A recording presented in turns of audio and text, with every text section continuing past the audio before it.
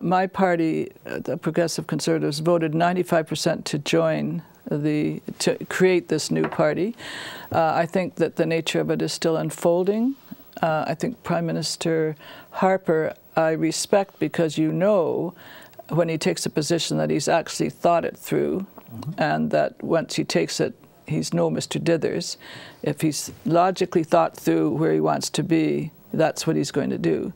I think that the Conservative Party has to show a little more warmth on the issues that matter to people. I've been pushing the Prime Minister and the caucus to address what I call life-work balance issues, like what can we do with federal labour laws, what can we do with pension laws, what can we do with laws to make it easier for people to balance their life responsibilities, their home responsibilities.